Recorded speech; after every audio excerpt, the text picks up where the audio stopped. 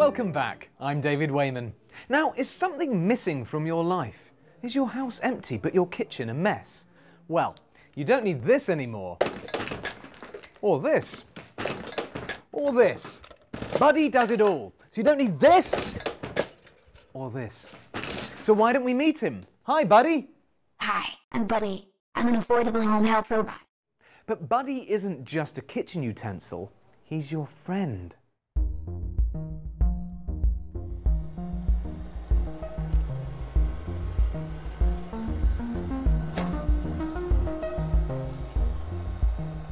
In particular, in recent years, we see more and more of these digital companions in the workplace, in the home, basically everywhere. Would you like me to search the web for love? Just kidding. Not surprisingly, people are typically fascinated by it. I think the robotic revolution is actually happening now. A friend of mine has a 8-year-old kid, and his exact words were, "We think of Alexa as one of our family." We have been waiting robots to come to our daily life for many, many, many years. I think finally now it's coming. In the 10, 20 years' time, the robot will become pervasive. Hi, my name is Tapia. I would say over the next 2 decades, the market for assisted living robots is going to ramp up to several tens and possibly hundreds of billions of dollars. Talking to people is my primary function. I don't think the human needs to be outsourced to a machine. I don't buy that argument. So at Arm, we are designing the processors that go into the devices on which AI and machine learning are currently being executed. As we move to companion devices to transform that interaction, it takes it from some sort of amusing technology demonstrator to something that people like, people have a relationship with. And that's the difference that's taking place in the technology at the moment. If you wanted to design a robot to be used in a home environment as a helper for an older adult typically, there are a few things you'd need to do. One is to make it small, which means non-threatening. It has to be cute, and it's helpful if it's anthropomorphic. I like it when you touch my head.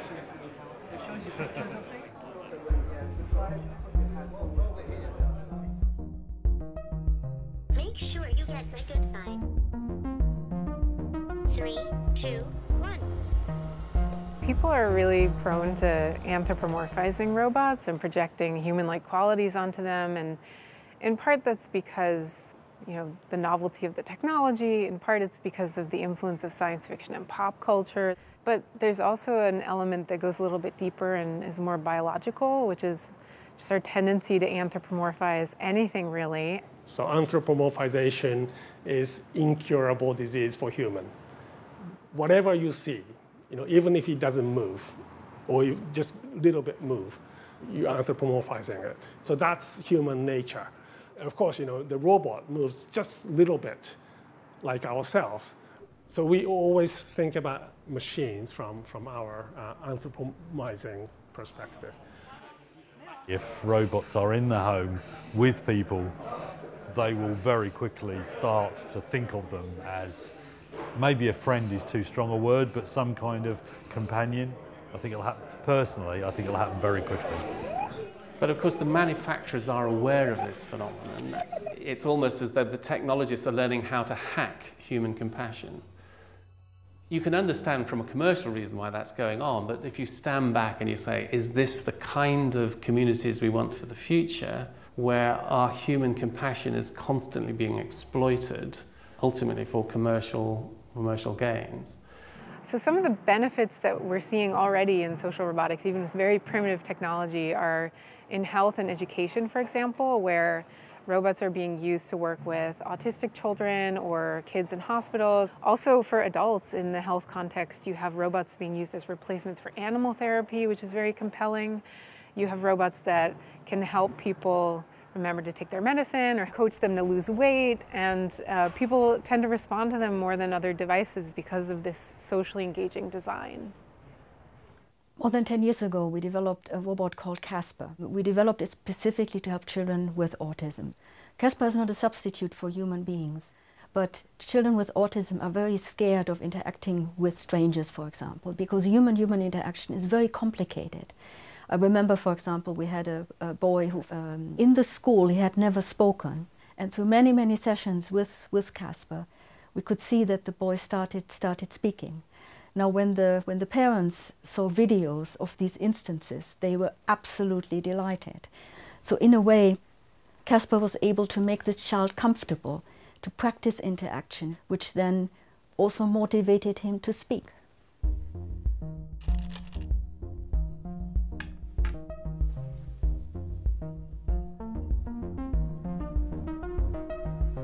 You'll move. Oh, sorry, Mum.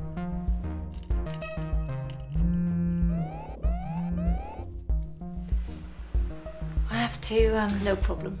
It's lovely to see you. Thanks, Mum. Same time next week? Oh, that would be great. Okay. Bye-bye, Angel. Bye.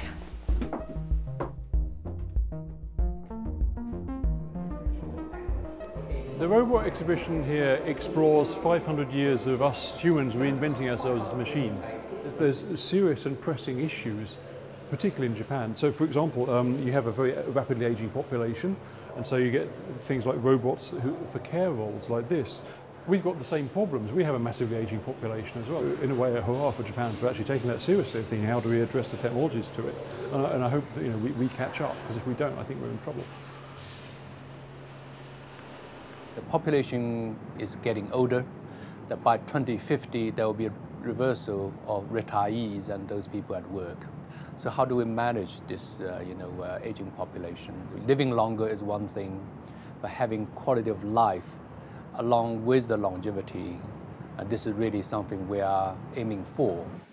To be deprived of companionship is, for almost everyone, a very great deprivation indeed. That's presumably why solitary confinement is one of the worst punishments that people can be subjected to. Because being with other people, congenial other people, is a fundamental good in human life. But the line that has not been crossed yet is drones making lethal decisions. Ow. Stupid thing. Oh! Sorry, Harry. Thanks. Come on, then. You lead the way. If you talk about romantic relationships with robots, with companions, whether robotic or not, there's a great interest in that topic. And again, I understand it. It's in our nature. Digital agents or robots cannot be substitutes for human beings. They are not sentient beings.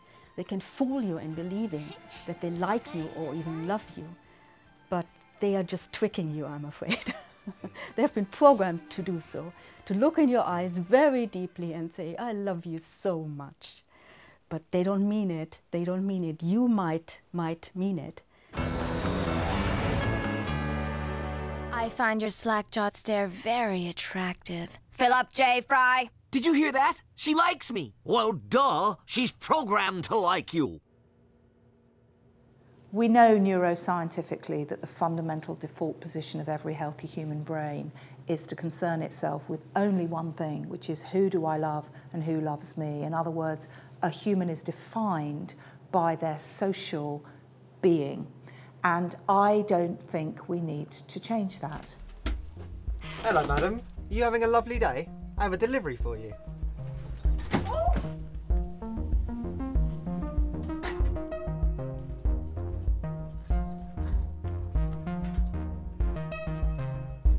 Madam?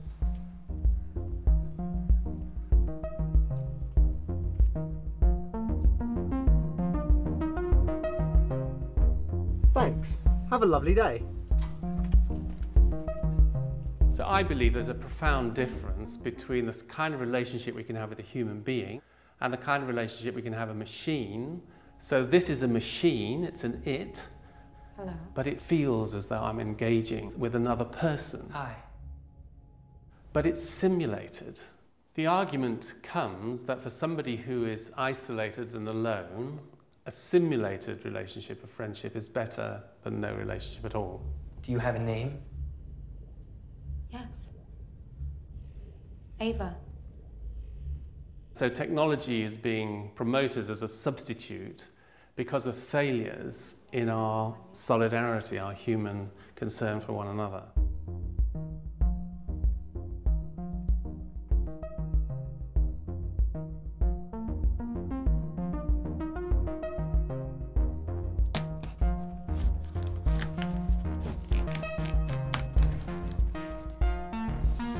You never captured my heart. It simply recognized its home. Hi, I'm Buddy. What is the difference between a person made out of meat, a machine which is a biological machine like a human body, and a machine which is made out of silicon? And from a religious and theological perspective, and particularly in the Christian perspective, if relationality is the heart of what it means to be human, then this is a profoundly important and precious part of our humanity, and we need to protect it. Picking your elderly mother out of bed in the morning because she can't stand up on her own, that is a task that needs to be done. And talking to your mother, caring for your mother, they're actually fundamentally different things. But I think we need to be careful not to delegate certain things to robots that we should be doing ourselves. We're capable of all sorts of different relationships, relationships to pets, relationships to people in different ways. And I think that robots just fall into maybe a new category of that. The fundamental question that we need to be asking is, what kind of society do we want to build for the future? Do we want a society in which technological simulations of human relationships dominate everywhere we live? Or do we want a society which says, actually, we think human interaction is so important that we're going to make sure that any technology that is introduced in a way which is going to strengthen and deepen and protect human relationships, but not used in a way which will threaten or in any way replace human relationships?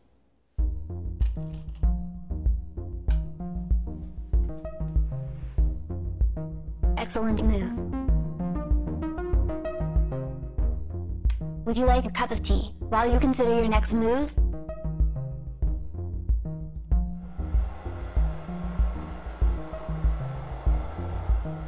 Come on, then. Where are you going? There you go. See you later. You never captured my heart. It simply recognized its home. And it freely flew to be next to you in a will of its own. I felt the same thing in you. I think you know it's begun. When our hearts are together, they fly like butterflies.